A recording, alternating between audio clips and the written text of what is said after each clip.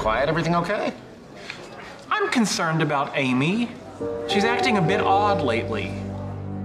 Now, I have the feeling that she's hiding something. I wouldn't worry about it. She's probably just distracted by work. Well, whatever it is, it's troubling me. I can't eat, I can't sleep, and don't even ask about the consistency of my bowel movements. You heard him, guys. Don't ask. Why would she keep something from me? Well, I shared my body with that woman. And my Netflix password. They recommended Stella got her groove back because of her. Buddy, but listen, nothing bad is going on. She just didn't want you to know that the work on her apartment was finished a couple weeks ago.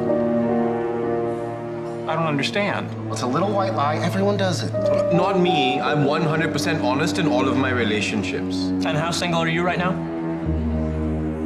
Eating cake on the toilet single. I won't tolerate deception in my relationship. I have no choice but to confront her.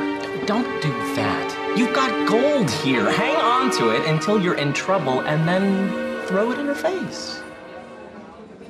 Why would you tell him that? That's terrible advice.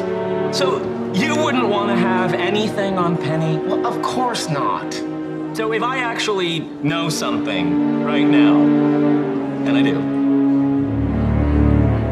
you don't want me to tell you? No. I'll take that as a yes. She's secretly been moving your collectibles into storage a little at a time and you haven't noticed.